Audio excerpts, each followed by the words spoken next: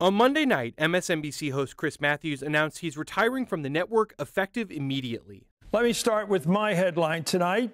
I'm retiring. This is the last hardball on MSNBC, and obviously, this isn't for lack of interest in politics. Matthews has had a turbulent couple weeks. In late February, he apologized after making comments about Nazi Germany when referring to Bernie Sanders' campaign. Sanders had relatives who were murdered in the Holocaust. And last week, a GQ columnist accused Matthews of making inappropriate remarks toward her when she was a guest on a show a few years back. Matthews apologized for the comments, saying, quote, "Compliments on a woman's appearance that some men, including me, might have incorrectly thought were okay, were never okay. Not then, and certainly not today." He also said he's, quote, very proud of the work he's done on the show and that he will, quote, continue to write and talk about politics.